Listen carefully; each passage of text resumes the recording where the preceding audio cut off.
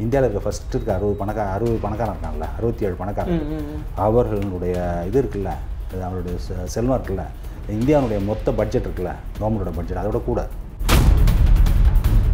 புரட்சிகரமான மாற்றங்கள்லாம் கொண்டு வரோன்னு சொல்கிறான். என்ன ரேடிக்கல் ரிஃபார்ம்ஸ்? என்ன ரேடிக்கல் ரிஃபார்ம்ஸு? எவனை வேணால் வேலையை விட்டு அனுப்புறது தான் ரேடிக்கல் ரிஃபார்ம்.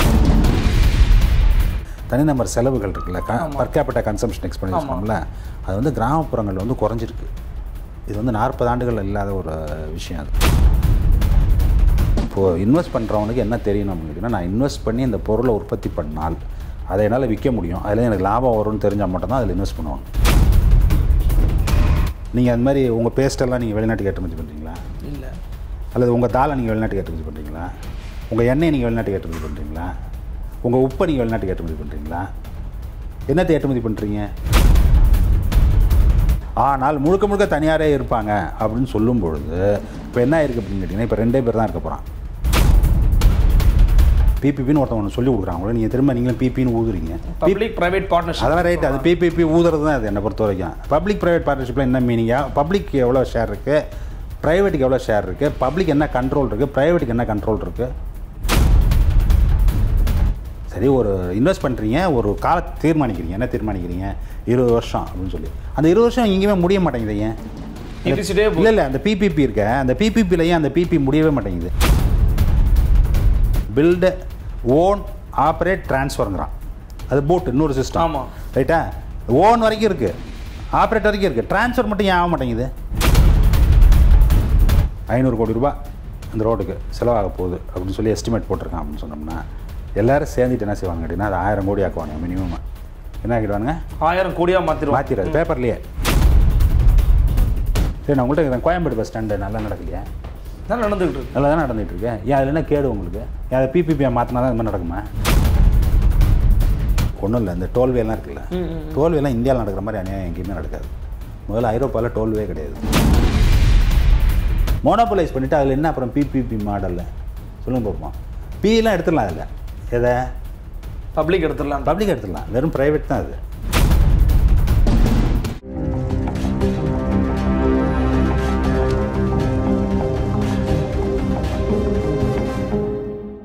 வணக்கம் நண்பர்களே, இது உங்கள் ஆதன் தமிழ் வழங்கும் பெரிதினும் பெரிதிகள் நிகழ்ச்சி. நான் உங்கள் அருள்மொழிவர்மன். இன்று நம்மளுடன் இணைந்திருக்கக்கூடிய சிறப்பு விருந்தினர், பொருளாதார வல்லுநர், மரியாதைக்குரிய திரு ஜெயரஞ்சன் இணைந்திருக்கிறார். வாருங்கள் அவரோட ஒரு சிறப்பு நேர்காணல். ஐயா வணக்கம். வணக்கம். நலமா இருக்கீங்களா? இந்தியாவுடைய நலன் தான் இப்போ ரொம்ப முக்கியமாக பேசப்பட்டு கொண்டிருக்கிற விஷயமா இருக்குது. அதிலும் முக்கியமாக பொருளாதார நலன். நம்ம பலமுறை விவாதிச்சிருக்கிறோம். பொருளாதாரத்தில் என்ன மாதிரி மாற்றங்கள் கொண்டு வரணும், என்னமா சிக்கல்கள் இருக்குது, அதுக்கான தேவைகள் என்ன, தீர்வுகள் என்ன அப்படின்னு நம்ம பேசியிருக்கோம்.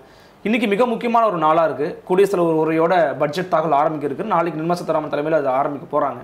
பொதுவாக உங்களுடைய பார்வை என்ன எதிர்பார்க்குறீங்க நீங்கள் இதிலிருந்து? கடந்த காலத்தில் ஏற்பட்ட தவறுகள் இருக்குல்ல, அந்த தவறுகளெல்லாம் சரி பண்ணுறதுக்கு போன பட்ஜெட்டே ஒரு வாய்ப்பாக பயன்படுத்திக்குவாங்க. ஏன்னா புதுசாக இப்போ தான் எலெக்ட் ஆகி வந்திருக்காங்க, அதனால் அதை வந்து பயன்படுத்திக்குவாங்க அப்படின்னு சொல்லி எதிர்பார்த்தா அது அந்த தடவை நடக்கலை, போன தடவை நடக்கலை. அதனால் ஒருவேளை இப்போ நடக்கும் அப்படின்னு எதிர்பார்க்குறேன். அப்படின்னு சொன்னால் என்ன நினைக்கிறேன் அப்படின்னு கேட்டிங்கனாக்கா, நம்ம இப்போ நீங்கள் நிறையா படிச்சுக்கிட்டு இருப்பீங்க, எல்லோரும் பார்த்துக்கிட்டு இருப்பாங்க. என்ன பார்த்துட்டு இருப்பாங்கன்னா, பொருளாதாரம் வந்து ஒரு தொய்வு ஏற்பட்டிருக்கு. அவங்க பாஷையில் சொல்லணும்னா, என் பாஷையில் சொல்லணும் அப்படின்னு சொன்னாக்கா ஒரு வீழ்ச்சி இருக்குது. அதை எப்படி மீட்டெடுக்கிறது, அந்த பொருளாதாரத்தினுடைய வளர்ச்சி வேகத்தினுடைய இருக்குல்ல, குன்றி போனது இருக்குல்ல, அது எப்படி மீட்டெடுக்கிறது, அதற்குண்டான முயற்சிகள் என்ன அப்படிங்கிறத வந்து ரொம்ப தீவிரமாக முன்னெடுப்பாங்க அப்படின்னு நான் நம்புகிறேன். போன தடவைலாம் அது மாதிரி செய்யலையா அப்படின்னு கேட்டிங்கன்னா செய்தாங்க. ஆனால் அதுக்கு உண்டான பலாபலன்கள் எதுவும் நமக்கு வந்து இது வரைக்கும் புலப்படலை. அது வந்து தொடர்ந்து கீழே அந்த வளர்ச்சியினுடைய தொய்வு அல்லது வந்து வீழ்ச்சி வந்து தொடர்ந்து கீழே போய்கிட்டே இருக்குது. அதனுடைய பல்வேறு வடிவங்கள் வந்து வெளிப்பட்டுக்கிட்டே இருக்குது. எப்படி அப்படின்னு கேட்டிங்கன்னா, ரொம்ப முக்கியமாக சொல்லணுன்னா 4-5 விஷயங்கள் சொல்லணும். ஒன்று வந்து என்ன அப்படின்னு கேட்டிங்கன்னா, வேலை வாய்ப்பு இன்மை அப்படிங்கிறது வந்து வரலாறு காணாத அளவில் இருக்குது. 45 ஆண்டுகள், அதாவது வந்து அந்த ரொம்ப ஆமை வேகத்தில் இந்தியா பொருளாதாரம் வளர்ந்துட்டு இருந்ததில்ல, அப்போ இருந்த வேலைவாய்ப்பின்மையை விகிதத்தை விட இப்போ அதிகமாக இருக்குது. அதாவது அப்போ இருந்த அதே சூழலை காட்டிலும் ரொம்ப மோசமாக இருக்குது. அதே போல் இன்னொரு ரொம்ப முக்கியமான விஷயம் என்ன நடந்திருக்கு அப்படின்னு கேட்டிங்கன்னா, இதே 40 வருஷத்துக்கு முன்னாடி தான் என்ன ஆயிருந்தது அப்படின்னு கேட்டிங்கனாக்கா, சென்ற ஆண்டோட இந்த ஆண்டை ஒப்பிட்டிங்கன்னு வச்சுங்க, அதாவது சென்ற காலகட்டத்தோடு இந்த காலகட்டத்தை ஒப்பிட்டிங்கன்னா, தனிநபர்கள் வந்து உணவுக்காக செலவு பண்ணுறது இருக்குல்ல, அதில் வந்து ஒரு வீழ்ச்சி வரும். ரைட்டா? எப்படின்னா பணம் இல்லாமல் போய் என்ன செய்வோம் அப்படின்னு கேட்டிங்கனாக்கா, சாப்பாட்டுக்கு வேணுங்கிற பொருள்கள், அடிப்படை பொருளே வாங்க முடியாத ஒரு சூழ்நிலை வந்து தனிநபர் செலவுகள் இருக்குல்ல, பர் கேபிட்டா கன்சம்ஷன் எக்ஸ்பெண்டிச்சர் சொன்னோம்ல, அது வந்து கிராமப்புறங்களில் வந்து குறைஞ்சிருக்கு. இது வந்து 40 ஆண்டுகள் இல்லாத ஒரு விஷயம் அது. எப்படின்னா வளருது அப்படின்னு சொன்னால், பொருளாதாரம் வளருதுன்னா என்ன அர்த்தம் கேட்டிங்கன்னா, மக்கள் நல்லா இருக்கான்னு அர்த்தம். மக்கள் நல்லா இருக்கான்னா என்ன அர்த்தம் கேட்டிங்கன்னா, அவன் வந்து நமக்கு நல்லா தெரியும் வறுமை எவ்வளோ இருக்குது நம்ம நாட்டில்ன்ட்டு. அப்போது அவனுடைய தேவைகள் அதிகமாக இருக்குது, வருமானம் அதிகமாக இருந்தது அப்படின்னு சொன்னால் அவன் என்ன செய்வான்னாக்கா, செலவு அதிகமாக பண்ணி அவன் போயிட்டுருப்பான். வாங்கும் சக்தி மக்கள்கிட்ட இருக்கணும்.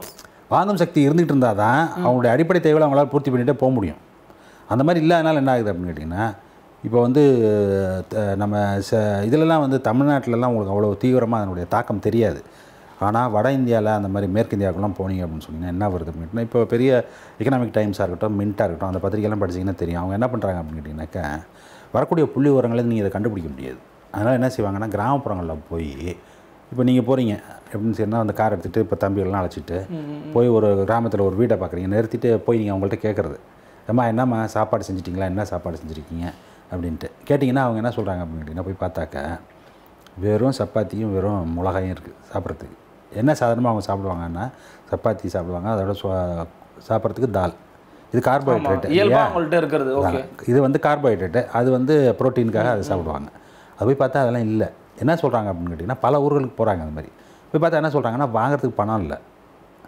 அது மட்டும் இல்லை, அதுக்கப்புறம் பார்த்தீங்கன்னா சோப் போட்டு குளித்து 6 மாதம் ஆச்சு, பேஸ்ட் வாங்குறதுக்கு காசு இல்லை, ப்ரெஷ்லாம் பயன்படுத்துறது இல்லை அப்படின்னு சொல்லி அது எல்லாத்தையும் இது கட்டுரையாக எழுதுறாங்க. என்ன எழுதுறாங்க, அடிப்படை தேவைகளே இல்லாத அளவுக்கு அந்த அளவுக்கு மோசமாக போயிட்டு இருக்கு. வருமானம் குறையும் போது என்ன செய்வோம் அப்படின்னா, எல்லாரும் செய்யக்கூடிய ஒரு விஷயம். எல்லோரும் செய்யும்போது நான் உயிர் வாழணும் தான் ரொம்ப முக்கியமாக நினைப்பேமே தவிர, அதுக்காக என்ன செய்வான், உடம்பு உயிரை ஒட்டிகிட்டு இருக்கணும் அப்படின்னு சொன்னால் ஏதோ ஒன்று தின்னுடணும். அப்போ எதிர்த்தீங்க, அப்போ எதெல்லாம் ஃபஸ்ட்டு கட் பண்ணுவாங்க அப்படின்னா, எதெல்லாம் ரொம்ப விலை கூடுதலாக இருக்கோ அதையும் கட் பண்ணுவாங்க. விலை கூடுதலாக எதெல்லாம் இருக்குது அப்படின்னு பார்த்தீங்கன்னாக்கா, பருப்பு விலை ஏறிக்கிட்டே இருக்குது, எண்ணெய் விலை ஏறிக்கிட்டே இருக்குது. அப்போ அதெல்லாம் குறைச்சிக்குவாங்க. அங்கெல்லாம் அப்படி இருக்குது அப்படின்னு சொன்னால் அங்கே வாங்கவே முடியாது சொல்லுவாங்க. இங்கெல்லாம் போய் பார்த்தோம்னா என்ன நடக்குது அப்படின்னு கேட்டிங்கன்னா, ஏற்கனவே 1 லிட்டர் வாங்கிட்டு இடத்துல இப்போ 1/2 லிட்டர் வாங்குறது, அந்த மாதிரி குறைச்சிக்கிறது. ஓகே, இதனுடைய விளைவு என்ன அப்படின்னு கேட்டிங்கன்னா, ஒன்று இவங்கள்ட்ட ஏற்கனவே செலவு பண்ணிட்டு இருந்த பணத்தையே செலவு பண்ணாலும் விலைவாசி ஏற்றத்தினால என்ன செய்ய முடியாது, பழைய அளவுக்கு வாங்க முடியாது. இப்போ அதை விட இன்னும் மோசமாக போய் எப்படி ஆகிட்டு இருக்குன்னு கேட்டிங்கன்னா, எவ்வளோ செலவு பண்ணுறாங்களோ அதே குறைஞ்சிக்கிட்டு இருக்கு. சரி, அப்போ செலவு பண்ணுறதெல்லாம் குறைச்சிட்டு சேமிக்கிறாங்களா, எல்லோரும் அவ்வளோ கெட்டிக்காரங்களாயிட்டாங்களா, அதாவது ரொம்ப சிக்கனமாக இருந்து நம்ம சேர்த்துறோம் அப்படின்ட்டு அப்படின்னு பார்த்தீங்கன்னா, கடந்த 7-8 வருஷமாகவே என்ன ஆகிட்டு இருக்கு அப்படின்னு கேட்டிங்கன்னா, தனிநபர் சேமிப்பு அப்படிங்கிறது கீழே வந்து குறைஞ்சிட்டே வருது. அப்போது இது எல்லாம் ஒன்று தொடர்புடையது. தனிநபர் சேமிப்பு குறையுது அப்படின்னு சொன்னால் என்ன ஆகும்னு கேட்டிங்கனாக்கா, முதலாளிகள் வந்து அவங்க கையிலேருந்து பணத்தை இன்னும் கொண்டாந்து இன்வெஸ்ட் பண்ண முடியாது. அவ்வளோ பணத்தெல்லாம் அவங்க என்ன செய்வாங்கன்னா, ஒரு போர்ஷன், ஒரு ஃபேக்ட்ரி ஆரம்பிக்கணும், உங்களுக்கு 1000 கோடி ரூபா பணம் வேணும் அப்படின்னு சொன்னால் முதலாளி கையிலேருந்து 50 கோடி தான் போடுவார். மீதெல்லாம் என்ன செய்வாங்க அப்படின்னு கேட்டிங்கனாக்கா, வங்கிகளில் போய் கடன் வாங்குவாங்க. வங்கிகளுக்கு பணம் எங்கேருந்து வரும், வங்கிகளுக்கு பணம் எங்கேருந்து வரும்னாக்கா, நீங்கள் போடுறது, நான் போடுறது, தம்பிகள் போடுறது, இதெல்லாம் நம்ம சேமிப்பாக சேர்த்து வைக்கிறோம்ல, அந்த சேமிப்பு தான் அவங்க வந்து நம்மள்ட்டேருந்து வாங்கி அவங்களுக்கு கொடுப்பாங்க கடனை. ரைட்டா? அப்போ இந்த சேமிப்பே குறையும் போது அங்கேயும் அது குறைஞ்சி போகும். எது பணம் இருக்காது, எதுக்கு இன்வெஸ்ட் பண்ணுறதுக்கு பணம் இருக்காது. இதனுடைய தொடர்ச்சி என்ன அப்படின்னு கேட்டிங்கன்னா, இதெல்லாம் அப்படி குறையும் பொழுது மொத்தமாக பொருளாதார நடவடிக்கை குறையுது. ஏன் குறையுது அப்படின்னு பார்த்தீங்கன்னா, உங்களால் செலவு பண்ண முடியல. உங்களை மாதிரி எத்தனை பேர் இருக்கான், 130 கோடி பேர் இருக்கான். 130 கோடி பேர், ஒரு 10 கோடி பேரை விட்டுருங்க, அவன்லாம் வசதியானவன். மீதி 120 கோடி பேர் இருக்கான். 120 பேர் கூட அதில் செலவு பழைய அளவுக்கு பண்ண முடியலன்னு சொன்னால், அவன் எந்த பொருளெல்லாம் பயன்படுத்துகிறானோ அந்த பொருள்களுக்கு உண்டான சந்தை வந்து என்ன ஆகிடும், குறையுது. ஓகே, அது குறையும் பொழுது என்ன ஆகும்னு கேட்டிங்கனாக்கா, அந்த விற்பனை, அதனுடைய உற்பத்தி, அதன் மேலே தானே அரசு வரி போடுது. ஆமாம், ரைட்டா? அப்போ இந்த விற்பனை இதெல்லாம் குறையும் போது அதுக்கு வந்த வரி வருவாயும் குறையும். இப்போ நீங்கள் பேப்பரில் படிக்கிறீங்கன்னா, அது ஜிஎஸ்டி வந்து மாதம் ரிப்போர்ட் சொல்கிறாங்க, அது இவ்வளோ குறைஞ்சிருக்குன்ட்டு. அதன்படி பார்த்தாக்க போன வருஷத்தை விட இந்த வருஷம் கிட்டத்தட்ட 2.5 லட்சம் கோடியிலேருந்து 3 லட்சம் கோடி குறையுங்கிறாங்க. யாருக்கு? ஒன்றிய அரசுக்கு. ஒன்றிய அரசுக்கு 3 லட்சம் கோடி குறையுதுன்னா மாநில அரசுக்கெல்லாம் எவ்வளோ குறையும் இல்லையா? ஏன்னா அதுலேருந்து ஒரு பகுதி வந்து மாநில அரசுகள் வரும், மாநில அரசுகளும் வரியை வசூல் பண்ணோம். நேற்று வந்திருக்க ரிப்போர்ட் என்ன சொல்லுது அப்படின்னு கேட்டிங்கனாக்கா, 9 மாநிலங்களில் 10 மாநிலங்களிலே வரி வருவாய் குறைஞ்சி போயிருக்கு. ரைட்டா? அதெல்லாம் குறையும் பொழுது என்ன ஆகும் அப்படின்னு கேட்டிங்கனாக்கா, அவங்க என்ன திட்டமிட்டிருந்தாங்களோ எதுக்கு செலவு பண்ணுறதுக்கு, அதெல்லாம் செலவு பண்ண முடியாது. ஸோ திட்டமிடலுக்கான செலவு வந்து அதில் எடுக்கணும், அந்த செலவு அவங்கள்ட்ட பண்ணுறதுக்கான காசு இருக்காது. அப்போ என்ன செய்யலாம்னா, கடன் வாங்கலாம். கடன் வாங்குறது எப்படி கடன் வாங்க முடியும் அப்படின்னு பார்த்தீங்கன்னா, கடன் வாங்குறதுக்கு அளவு இருக்குது. அளவு இல்லாமல் நீங்கள் கடன் வாங்க முடியாது. நீங்களே சட்டம் போட்டு வச்சுருக்கீங்க, என்னென்னா உங்களோட உள்நாட்டு உற்பத்தி மதிப்பில் 3.5 விழுக்காடு வரைக்கும் தான் நான் கடன் வாங்கிக்குவேன் அப்படின்னு சொல்லி பற்றாக்குறை பட்ஜெட் போடுவேன். அதெல்லாம் தாண்டி எங்கேயோ போயிட்டுருக்கு இப்போது. சரியா? இப்போ இது எல்லாத்தையும் வச்சு பார்க்கும்பொழுது அரசு இப்போ என்ன செய்ய வேண்டியிருக்கு அப்படின்னு கேட்டிங்கன்னா, இதை வந்து மீட்டு எடுக்கணும் அப்படின்னு சொன்னோம்னா அதை வந்து 2 விதமாக பண்ணலாம். ஒன்று வந்து எப்படி அப்படின்னு கேட்டிங்கனாக்கா, இன்வெஸ்ட்மெண்ட்டை ஊக்குவிக்கிறது. இன்வெஸ்ட்மெண்ட்டை ஊக்குவிக்கிறது முதலீடுகளை ஊக்குவிக்கிறது. முதலீடை ஊக்குவிச்சா என்ன ஆகும்? முதலீடை ஊக்குவிச்சிங்கனாக்கா முதலாளிகள் வந்து பணத்தை போட்டு தொழிலை தொடங்குவாங்க. தொழிலை தொடங்குறது மூலமாக உங்களுக்கு வேலை கிடைக்கும், எனக்கு வேலை கிடைக்கும், அது மாதிரி தம்பிகளுக்கு வேலை கிடைக்கும், இது மாதிரி ஆட்களுக்கெல்லாம் வேலை கிடைக்குது அப்படின்னு சொன்னால் நமக்கெல்லாம் சம்பளம் வரும். நம்மளாம் போய் என்ன செய்வோம்? சந்தையில் போய் பொருட்களை வாங்குவோம். அப்போ பொருட்களுக்கான தேவை அதிகரிக்கும். அப்போ அதை உற்பத்தி பண்ணுறவன் அவன் இன்வெஸ்ட் பண்ணுவான். அப்படின்னு அது ஒரு அந்த சுழல் இருக்குல்ல, அது ஆரம்பித்து ஓடும். அந்த சக்கரம் ஓடும். இப்போது இன்வெஸ்ட் பண்ணுறவனுக்கு என்ன தெரியணும் அப்படின்னு கேட்டிங்கன்னா, நான் இன்வெஸ்ட் பண்ணி இந்த பொருளை உற்பத்தி பண்ணால் அதை என்னால் விற்க முடியும், அதில் எனக்கு லாபம் வரும்னு தெரிஞ்சால் மட்டும்தான் அதில் இன்வெஸ்ட் பண்ணுவாங்க. லாபம் வராத விஷயம் இன்வெஸ்ட் பண்ண மாட்டாங்க. லாபம் மட்டும் இல்லை, விற்க முடியாதுன்னு இருக்குன்னு வச்சுங்க. இப்போ நீங்கள் இருக்கீங்க, உங்களால் வந்து அதில் ஒரு பொருளை உற்பத்தி பண்ண சொல்கிறேன், உங்கள்கிட்ட நான் பணம் கொடுக்குறேன், நீங்கள் பண்ணுங்க அப்படின்னு சொன்னாங்க. உங்களுக்கு நல்லா தெரியுது என்னது, ஏற்கனவே அவர் தம்பி ஒன்று பண்ணிகிட்டு இருக்காரு, அதை அவரால் விற்க முடியாமல் வச்சுட்டு உட்காந்துருக்காரு. நீங்கள் போய் அதில் இறங்குவீங்களா அந்த தொழிலில்? நிச்சயமாக இல்லை. அதுபோல் இப்போ இந்த கண்டிஷனில் இருக்குது இப்போ இந்திய பொருளாதாரம். அப்போது நீங்கள் என்ன செய்யணும் அப்படின்னு கேட்டிங்கன்னா, இங்கே பண்ணுறதுக்கு பதிலாக யார் வந்து பொருளை போய் வாங்குவானோ அவங்க கையில் பணத்தை கொண்டு போய் சேர்க்கணும். பொருளை வாங்குபவர்கள்ட்ட அந்த பணத்தை யாரால் செலவு பண்ண முடியாமல் இருக்கோ அவங்கள்ட்ட பணம் போய் சேர்ந்துனா தான் என்ன செய்வாங்க, அவங்க சந்தையில் போய் அவங்க பொருளை வாங்குவாங்க. இப்போ நான் சொன்னல, சப்பாத்தி மட்டும் சாப்பிட்றான் வெங்காயத்தை தொட்டுக்கிட்டு அப்படின்ட்டு, பச்சை மிளகாயை தொட்டு, அவன்கிட்ட இன்னும் கொஞ்சம் பணம் போய் சேர்ந்துன்னா 100-200 போய் சேர்ந்துன்னா அவன் என்ன செய்வான்? ஒரு 4 கிலோ பருப்பு வாங்குவான். ரைட்டா? இன்னொரு 10 ரூபா கூட இருந்ததுனாக்கா ஒரு பல்பொடி பாக்கெட் வாங்குவான். ரைட்டா? அதன் மூலமாக தான் நீங்கள் என்ன செய்ய முடியும்னாக்கா, எந்த இது கிராக்கியோ அல்லது டிமாண்ட் குறைஞ்சதோ அதை நீங்கள் ரிவைவ் பண்ண முடியும். ரிவைவ் பண்ணிங்கன்னா தானாகவே ஏற்கனவே இன்வெஸ்ட் பண்ணி வச்சுருக்கான்ல, அவன் எல்லாம் வந்து முழு கெப்பாசிட்டிக்கு வேலை செய்வான். இப்போ பல்பொடி கம்பெனிக்காரன் இருக்கான் இல்லை பேஸ்ட் கம்பெனிக்காரன் இருக்கான் அப்படின்னு சொன்னால், ஒரு மாதத்துக்கு அவனால் 5000 டியூப் உற்பத்தி பண்ண முடியும்னா, இப்போ விற்காதனால அவன் என்ன பண்ணிகிட்டு இருப்பான் அப்படின்னு கேட்டிங்கனாக்கா 2500 டியூப் உற்பத்தி பண்ணிகிட்டு இருப்பான். மார்க்கெட்டு ரிவைவ் ஆச்சுன்னு நம்ம சொன்னீங்கன்னு வச்சுங்க, 5000 டியூப் மறுபடியும் உற்பத்தி பண்ணுவோம். ஏன்னா மக்கள் கையில் காசு இருக்கும், திருப்பி வாங்குவாங்க. இங்கே ஒரு கேள்வி இருக்குது சார். இப்போது என்ன ஒரு மாதிரி கம்பேரிசன் பண்ணுறாங்கன்னா, பொதுவாக இந்த மாதிரி நீங்கள் சொல்லும்போது உலக பொருளாதாரத்தை பாருங்கள், குளோபல் எக்கனாமியை பார்த்தீங்கன்னா ரொம்ப மந்த நிலையில் இருக்குது. ஸோ இந்தியாவுக்கு அதனால் ஒரு தாக்கம் ஏற்படுது, அதனாலே இந்த மாதிரி விஷயங்கள் நடக்குது, ரொம்ப இயல்பான விஷயங்கள். நீங்கள் யார்ட்டையாவது கேட்டிருக்கீங்களா அது எப்படி தாக்கத்தை ஏற்படுத்துதுன்னு? அவங்க சொல்கிறாங்க, சரி நீங்கள் கேட்டிருக்கீங்களா யாராச்சும் ஏன் அந்த மாதிரி அந்த தாக்கத்தை ஏற்படுத்துது அப்படின்ட்டு? இப்போ நம்ம இவ்வளோ நான் சொன்ன கதை இருக்குல்ல, இந்த கதையில் என்ன பிரச்சனை இருக்குது உங்களுக்கு? நீங்கள் அந்த மாதிரி உங்கள் பேஸ்ட்டெல்லாம் நீங்கள் வெளிநாட்டுக்கு ஏற்றுமதி பண்ணுறீங்களா? இல்லை. அல்லது உங்கள் தாலை நீங்கள் வெளிநாட்டுக்கு ஏற்றுமதி பண்ணுறீங்களா? உங்கள் எண்ணெய் நீங்கள் வெளிநாட்டுக்கு ஏற்றுமதி பண்ணுறீங்களா? உங்கள் உப்பை நீங்கள் வெளிநாட்டுக்கு ஏற்றுமதி பண்ணுறீங்களா? என்னத்தை ஏற்றுமதி பண்ணுறீங்க? எப்படின்னா அங்கே இருக்கிறதெல்லாம் வாங்குறத குறைச்சிவிட்டா அதனால் உங்களால் உற்பத்தி பண்ண முடியலைங்கிறதுக்கு என்ன ஏற்றுமதி பண்ணுறீங்க? அப்படி உங்கள் ஏற்றுமதியினுடைய இது இருக்குல்ல, என்னென்ன பொருட்களை ஏற்றுமதி பண்ணுறீங்க எடுத்து பாருங்கள். ரெண்டாவது வந்து உங்கள் உற்பத்தியில் ஏற்றுமதிய பங்கு எவ்வளோன்னு பாருங்கள். ரைட்டா? இப்போ பங்களாதேஷ்னு ஒரு நாடு இருக்குது, நமக்கு பக்கத்தில் நாடு. பங்களாதேஷ் அந்த நாடை எடுத்துக்கிட்டிங்க அப்படின்னு சொன்னோம்னா, அவன் சொல்கிறான்னு வச்சுங்க, என்னது அங்கே இருக்கிறவங்களாம் வாங்க மாட்டேங்கிறான், அதனால் எனக்கு ரொம்ப கஷ்டமாக இருக்குன்னா அது வந்து நியாயம். ஏன் அப்படின்னு கேட்டிங்கன்னா, அவன் உற்பத்தி பண்ணக்கூடிய துணிகள் இருக்குல்ல, அந்த துணி வந்து அவன் நாட்டுக்கு தேவையாட்டம் இன்னும் பல மடங்கு உற்பத்தி பண்ணி வெளிநாடுகளை ஏற்றுமதி பண்ணுறாங்க. புரியுது. ரைட்டா? அவன் சொல்கிறான்னு வச்சுங்க, அமெரிக்காவில் வாங்க மாட்டேங்கிறான், ஐரோப்பாவில் வாங்க மாட்டேங்கிறான், அதனால் எனக்கு ரொம்ப அடிபடுது அப்படின்னு சொன்னான்னா அது நியாயம். நீ வந்து உற்பத்தி பண்ணுறதெல்லாம் உள்நாட்டுக்கு. இப்போ திருப்பூரில் சொல்கிறாங்கன்னு வச்சுங்க, என்னன்ட்டு அவன் வெளிநாட்டில் வந்து ரொம்ப ஸ்லோ டவுன் ஆகிருக்கு, அதனால் எங்களுக்குன்னா அது நியாயம். ஏன் அப்படின்னு கேட்டிங்கன்னா, பாதிக்கு பாதி என்ன செய்கிறாங்க அப்படின்னு கேட்டிங்கன்னா, பாதி உள்நாட்டில் விற்கிறாங்கன்னா பாதி வெளிநாட்டுக்கு விற்கிறாங்க. ஆனால் எல்லா பொருட்களும் இல்லையா அந்த மாதிரி? பெரும்பாலான பொருட்கள் என்னவா இல்லை, அது மாதிரி இல்லை. பெரும்பாலான பொருட்கள், ஒரு சில பொருட்கள் இல்லாமல் இருக்காது, இருக்கும். அந்த மாதிரி இருக்கும்போது நீங்கள் என்ன சொல்ல முடியாது அப்படின்னு கேட்டிங்கன்னா, வெளிநாடுலாம் ஸ்லோ டவுன் ஆகிடுச்சு அதனால் நாங்கள் ஸ்லோ டவுன் ஆகிறோம் நீங்கள் சொல்ல முடியாது. இந்தியாவின் பொருளாதாரத்தினுடைய முக்கியமான ஒரு கேரக்டர் என்ன அப்படின்னு கேட்டிங்கன்னா, இந்தியாவில் இருக்கக்கூடிய உள்நாட்டு சந்தை இருக்குல்ல, அந்த உள்நாட்டு சந்தை பெரிய சந்தை. இப்போ டூ வீலர், ஆமாம், டூ வீலர் மார்க்கெட் இருக்குது, இல்லை நீங்கள் சட்டை போட்டிருக்கீங்க, நான் சட்டை போட்டிருக்கேன் அப்படின்னு சொன்னால் என்ன ஆகும் அப்படின்னு கேட்டிங்கன்னா, 130 கோடி பேர் இருக்காங்க. ரைட்டா? அந்த 130 கோடி பேர்கிட்ட வருமானம் வந்து கொஞ்சம் அதிகமாச்சுன்னா கூட என்ன ஆகும்னா, பொருள்களுக்கான தேவை அதிகரிக்கும். ரைட்டா? உங்களுக்குலாம் தெரியுமா என்னன்னு தெரியாது, எனக்குலாம் நல்லா கண்ணால் பார்த்துருக்கேன். நான் இன்னும் முன்னாடி நான் சின்ன பிள்ளையாக இருக்கும்போது 2 பேண்ட் 2 சட்டை தான் வச்சுக்க முடியும்.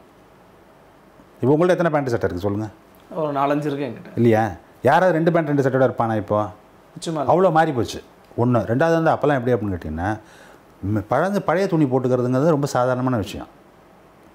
ரைட்டா? அதாவது ரொம்ப ஒரு கொஞ்சம் வசதி இல்லாதவங்க இருந்தாங்க அப்படின்னு சொன்னோன்னா, அவங்க வந்து இப்போ அண்ணன் தம்பி வீட்டுக்குள்ளேயே என்னாங்கன்னாக்கா, அண்ணன் போட்டது சட்டையை தம்பி போடுவாங்க, தம்பி போட எல்லாம் வரிசையாக போட்டு வருவாங்க.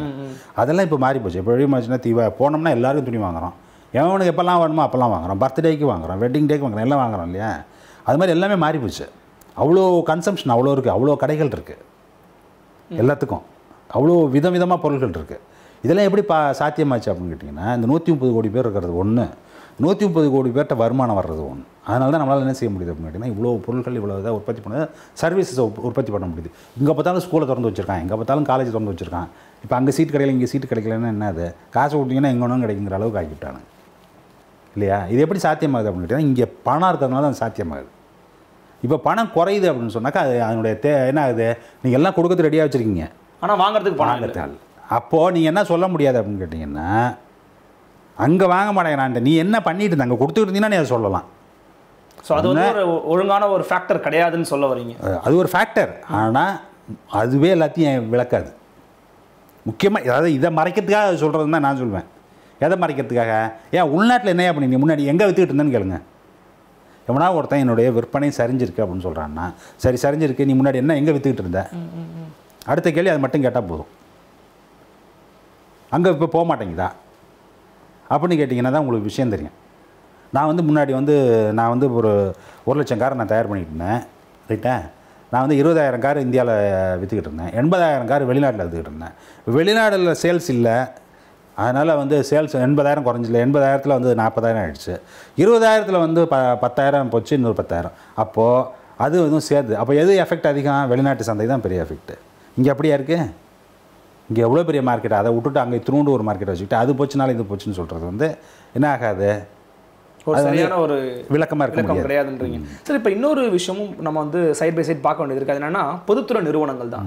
இந்த பொதுத்துறை நிறுவனங்கள் பிஎஸ்என்எல் இருக்குது, அப்புறம் இப்போ ஏர் இந்தியா இருந்துச்சு, இது போல நிறுவனங்கள்லாம் இப்போ முழுக்க தனியாருக்கு கொடுக்கலான்றாங்க. ஒரு பக்கம் பார்க்கும்போது சரியான முடிவு தான், வேறு வழி இல்லாமல் அரசு எடுக்கிறாங்கன்றாங்க. இன்னொரு பக்கம் இல்லை, இது அரசு தான் ஏற்று நடத்தணும், இது அரசு தான் சரி செய்யணுன்றாங்க. உங்களுக்கு பார்வை என்ன சார்? அது எசென்ஷியல் சர்வீசஸ்ன்னு இருக்குது. எசென்ஷியல் சர்வீசஸ் அப்படின்னு சொன்னாக்கா அடிப்படையான ஒரு விஷயங்கள்.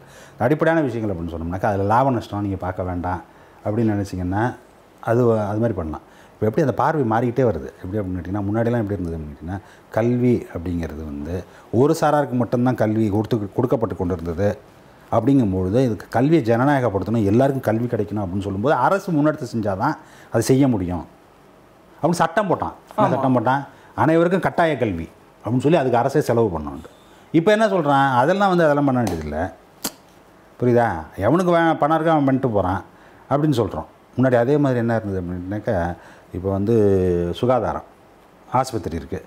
ஆஸ்பத்திரி வந்து எப்படி அப்படின்னா எல்லாருக்கும் வந்து அடிப்படையான ஒரு மருத்துவம் கிடைக்கணும் அப்படின்னு சொன்னோம்னா அதுக்கு என்ன செய்கிறோம், டாக்டர் காலேஜ் படிக்க வைக்கிறதுக்கு காலேஜ் உருவாக்குறோம், டாக்டர் உருவாக்குறோம், நர்ஸை உருவாக்குறோம், ஆஸ்பத்திரி கட்டுறோம், அங்கே வந்து எல்லாரையும் அப்பாயின் பண்ணுறோம், அப்புறம் மருந்து கொடுக்குறோம், எல்லாம் பண்ணுறோம்.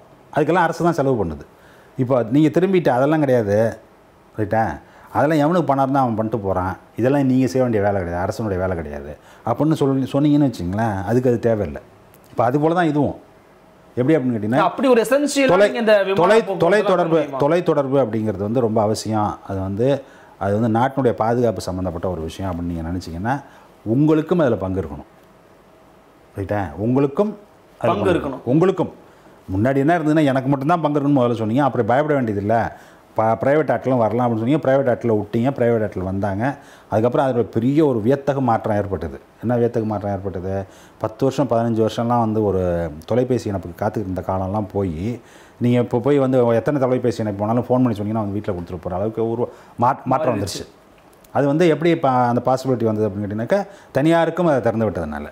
ஆனால் முழுக்க தனியாரே இருப்பாங்க அப்படின்னு சொல்லும் பொழுது இப்போ என்ன இருக்குது அப்படின்னு கேட்டிங்கன்னா, இப்போ 2 பேர் தான் இருக்க போகிறான் மார்க்கெட்டில். முதல்ல வந்து உங்கள்கிட்ட என்ன சொல்லி மார்க்கெட்டுக்குள்ளே உங்களை கூப்பிட்டு வந்தான் ஒரு கம்பெனிக்காரன், அவ்வளோ அழைப்பும் இலவசம்னு சொல்லி கூப்பிட்டு வந்தான்.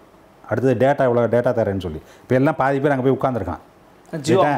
ஆமாம், இப்போ 2 பேர் தான் வரான்னு வச்சுங்க. அதுக்கப்புறம் இப்போ 2 பேரும் ஒரு முடிவுக்கு வந்துடுறான், நீங்கள் நான் தான் இருக்கோம் பிளேயர் அப்படின்னு சொன்னேன், எதுக்கிட்ட அடிச்சுக்கிட்டு ஒருத்தன் ரைட்டா, இதான் ரேட் இப்படி ஃபிக்ஸ் பண்ணிக்குவோம் அப்படின்னு சொல்கிறான்னு வச்சுங்க. என்ன செய்ய போகிறீங்க? அதுக்கு மாற்றம் என்ன செய்ய முடியும் உங்களால்? மாற்றம் ஒன்றுமே செய்ய முடியாது, சரியா? எப்படி வந்து இப்போ சில கல்லூரிகளுக்கு நல்ல பேர் வந்துருச்சுனாக்கா அவங்க எவ்வளோ ஃபீஸ் வாங்குறாங்க, உங்களால் எதை பண்ண முடியுதா? இவன் ஏதோ சட்டம்லாம் போடுறான், இன்னும் கமிட்டி போடுறான், இவ்வளோ தான் ஃபீஸ்லாம் ஃபிக்ஸ் பண்ணுறான், இவன் பாட்டில் ஃபிக்ஸ் பண்ணிகிட்டு இருக்க வேண்டியது தான். அங்கே வேலை நடந்துக்கிட்டே இருக்குல்ல. நடைமுறைப்படுத்துறதான சிக்கலாக இருக்குது அவங்க நடைமுறை. அது வந்து எப்படி அப்படின்னு கேட்டிங்கன்னா, இது எல்லாம் ஒன்று சேர்ந்தது தான். நடைமுறைப்படுத்துறது நீங்கள் தனியாக எடுத்து பார்க்க முடியாது. எப்போ இதுக்கு அலோவ் பண்ணுறீங்களோ அப்போயே அதோட சேர்ந்து அதுவும் வந்துடும். எப்படி வந்துடும்? இவன் தான் அதில் நடைமுறைப்படுத்துகிறவனாகவும் இருப்பான். இதை சொல்கிறான் பார்த்தீங்களா, இதெல்லாம் நாங்கள் செய்ய வேண்டியதில்லை, எல்லாம் யார் வேணால் செஞ்சுக்கலான்னு சொல்கிறவன் தான் நடைமுறைப்படுத்துவான். புரியுதா? அப்போது நடைமுறைப்படுத்துறது தான் சிக்கல் இருக்குன்னு நீங்கள் அதை எப்போ சரி பண்ண போகிறீங்க? அது சரி பண்ணுறது நீங்கள் தயாராக இருந்தீங்கன்னா இதுக்கு வரமாட்டீங்க. ஆனால் நம்மளுடைய விசேஷமான குணம் என்ன அப்படின்னு கேட்டிங்கன்னா, இதை சொல்லிவிட்டு அதை அப்படியே தொடர்றதுக்கு அனுமதிக்கிறது. ஏன் அப்படின்னா அது வசதியாக இருக்குது. இல்லை இப்போ முழுக்க இப்போ தனியாருக்கு கொடுக்க, உதாரணத்துக்கு நான் ஒன்று கேட்குறேன். இப்போ ரயில்வே துறையில் ஒரு சில இடங்களுக்கு தனியாருக்கு கொடுக்க போகிறோம் அப்படின்னு சொல்கிறாங்க. அப்படின்னா அவர்களால் மக்களுக்கு பாதிப்பு ஏற்படாத வகையில் தான் பண்ண போகிறோம் அப்படிங்கிறாங்க. அப்போ ஒரு பிபிபியில் வந்து ஒரு மக்கள் நலன் சார்ந்து இருக்கிறதே இல்லைன்னு நினைக்க முடியுமா? பிபிபி என்னன்னு தெரியுமா உங்களுக்கு? பிபிபி பார்த்துருக்கீங்களா? பிபிபின்னு ஒருத்தவங்க சொல்லி கொடுக்குறாங்களோ, நீங்கள் திரும்ப நீங்களும் பிபின்னு ஊதுறீங்க. Public private partnership. அதெல்லாம் ரைட். அது பிபிபி ஊதுறது தான் அது என்னை பொறுத்த வரைக்கும். பப்ளிக் ப்ரைவேட் பார்ட்னர்ஷிப்பில் என்ன மீனிங்கா? பப்ளிக் எவ்வளோ ஷேர் இருக்குது, ப்ரைவேட்டுக்கு எவ்வளோ ஷேர் இருக்குது, பப்ளிக் என்ன கண்ட்ரோல் இருக்குது, ப்ரைவேட்டுக்கு என்ன கண்ட்ரோல் இருக்குது, சொல்லுங்கள் பார்ப்போம். என்ன கண்ட்ரோல் இருக்குது? ஈஸ்ட் கோஸ்ட் ரோடு இருக்குது, ரைட்டா? இது பிபிபி மாடல் தான், ரைட்டா? இது நான் காலேஜில் சேர்ந்த வருஷம் போட்டாங்க. நான் வாத்தியாராக வேலைக்கு சேர்ந்தேன்ல 1988, அப்போ தான் போட ஆரம்பித்தாங்க அதை, ரைட்டா? இந்த ரோடு போடுறதுக்கு எவ்வளோ ஆயிருக்கும்? நான் ரிட்டையரே ஆகிட்டேன் இந்த வருஷம். அத்தனை 1000 கோடிக்காக போட்டாங்க அந்த ரோட்டை, இந்த ஈஸ்ட் கோஸ்ட் ரோடை, ரைட்டா? ஒன்று. ரெண்டாவது வந்து அப்போ காரணம் என்னது? அப்போ காலேஜில் வாத்தியார்ட்ட ஒரு வாத்தியாரோட கார் கிடையாது. இப்போ ஸ்கூல் வாத்தியாரெல்லாம் கார் வச்சுருக்காங்க அந்த காலத்தில். அப்போ எத்தனை 1000 கார் அதுக்குள்ளே போகுது, எத்தனை லட்சம் கார் போகுது அதில். அப்போது அந்த அவ்வளோ ரெவென்யூ வர்றதையும் தாண்டி நீங்கள் அதில் ஏதாவது அந்த ரோடை வந்து தங்கத்தில் ஏதாவது அழைச்சிருக்கீங்களா? ஏதாவது சதாம் ஹுசைன் பண்ணார்னு சொல்லுவார், இல்லாட்டி நம்ம துபாய் ஷேக்லாம் வச்சுருக்க மாதிரி தங்கத்தில் ரோடு போட்டிருக்கீங்களா நீங்கள்? கேட்குறேன் நான். சரி, ஒரு இன்வெஸ்ட் பண்ணுறீங்க, ஒரு காலத்தை தீர்மானிக்கிறீங்க. என்ன தீர்மானிக்கிறீங்க? 20 வருஷம் அப்படின்னு சொல்லி. அந்த 20 வருஷம் எங்கேயுமே முடிய மாட்டேங்குது. ஏன்? இல்லை அந்த பிபிபி இருக்க, அந்த பிபிபியில் ஏன் அந்த பிபி முடியவே மாட்டேங்குது? சொல்லுங்கள் பார்ப்போம். ஏன் முடிய மாட்டேங்குது? எங்கேயாவது இடத்துல முடிச்சிருக்கானா? இன்னொன்று என்ன சொல்கிறான்னா, பில்டு ஓன் ஆப்ரேட் ட்ரான்ஸ்ஃபருங்கிறான். அது போட் இன்னொரு சிஸ்டம், ரைட்டா? ஓன் வரைக்கும் இருக்குது, ஆப்ரேட் வரைக்கும் இருக்குது, ட்ரான்ஸ்ஃபர் மட்டும் ஏன் ஆக மாட்டேங்குது? எங்கே ஆகுது? அப்போது இது யார்? நீங்கள் என்ன சொல்கிறீங்க? நடைமுறையில் தானே சிக்கல் இருக்குங்க. அப்போ அதுதான் நான் கேட்குறேன். என்ன நினைக்கிறேன், நடைமுறையில் இவ்வளோ சிக்கல் இருக்குல்ல, அப்போ அது என்னன்னு கேள்வி கேட்கணும்ல. அது ஏன் அந்த கேள்விக்கு வரமாட்டேங்குது? எத்தனை இடத்துல இந்த இது தகராறாகுது? சுங்கச்சாவடி எல்லாத்துலேயும் கேட்குறான். ஏன் இவ்வளோ நாள் ஆச்சு, இவ்வளோ பணம் எடுத்திருக்கீங்க, என்னாச்சு, எவ்வளோ செலவாச்சு அதுக்கு? எங்கேயாவது ஒரு போர்டு வைக்கிறது என்னன்ட்டு நீ வைக்கிறீல்ல, வரிசையாக 7 போர்டு வைக்கிறானுங்க. ஏன்னா இவர்கள்லாம் சும்மா போகலாம், இவங்கெல்லாம் சும்மா போகக்கூடாது.